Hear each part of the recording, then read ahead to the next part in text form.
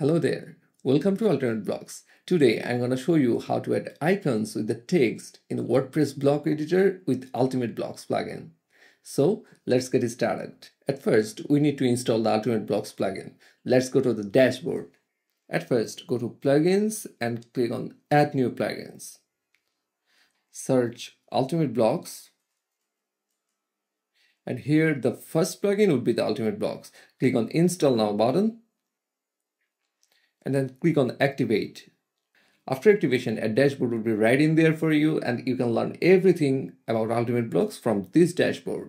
And you can control every blocks and extensions from this page. Now let's go to the block editor.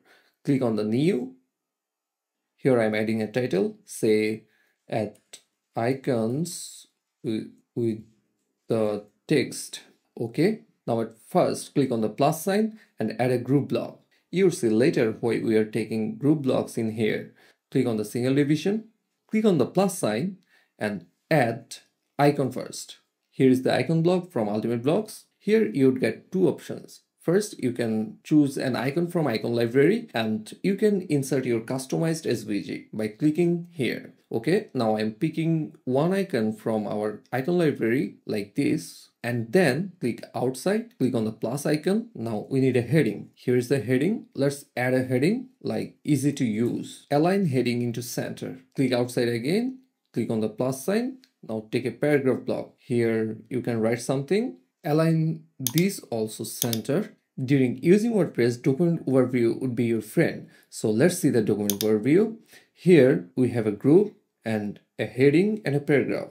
So grab this, just click and shift click and put them into group. Click and drag to the group.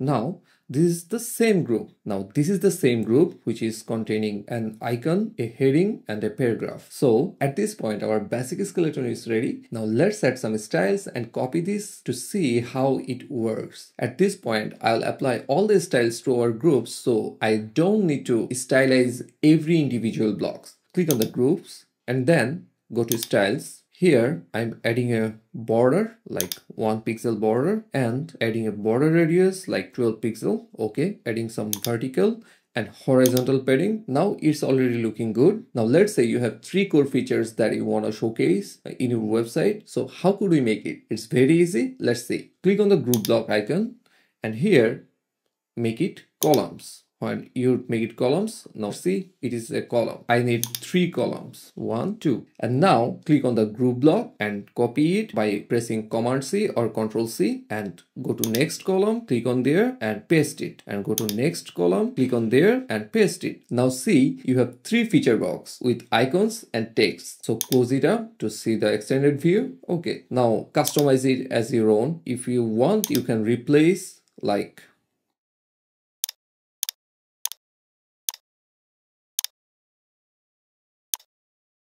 so this way you can make a section of your website by using Ultimate Blocks with few clicks.